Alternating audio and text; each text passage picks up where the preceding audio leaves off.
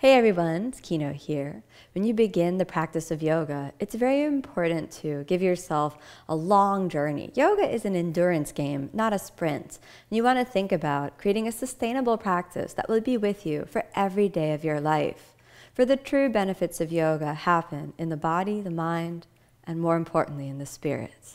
Today we'll be taking a look at Marichasana A. This fundamental seated pose from the Ashtanga Yoga method will help give you access into deeper hip flexion and help give you deeper access into the inner space of the pelvis.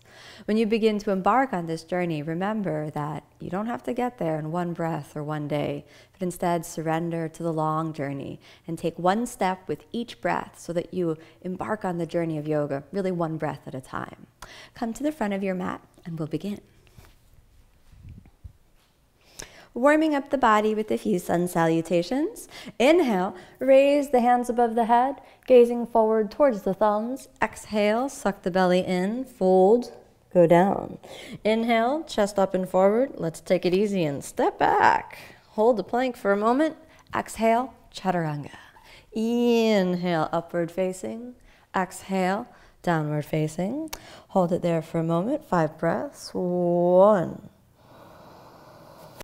2, 3, 4, and 5. Let's look forward and inhale. Walk your feet forward between the hands. Lift the chest, look up. Exhale, fold forward and down. Inhale, rise up through the center line. Exhale, back to Samasthiti. Bend your knees, Surya Namaskar B. Inhale, raise the arms, gazing up to the thumbs. Exhale through the hip joints, fold.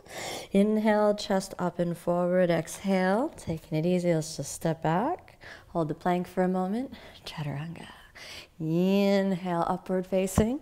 Exhale, down. Slide back, Dandasana for a moment. Hands next to your hips, chin down. 1, 2, 3, 4, and 5. From here, bend your right knee into the chest, suck the belly deeply in, and start to fold your torso away from your right thigh, and then gently move down, pivoting your torso forward. Now you can let your right hip come a little off the ground, but try to keep it grounded, so don't let it fly totally off.